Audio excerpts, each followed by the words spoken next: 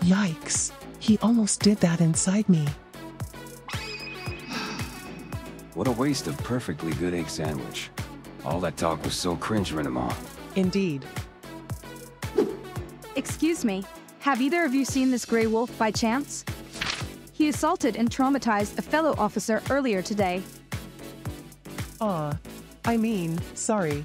We haven't seen him, but we'll keep an eye out. I see. What a shame. Well, I'll be going now. And please be careful. Officer Judy woke up screaming about a wolf dragon or something. Phew, that was close.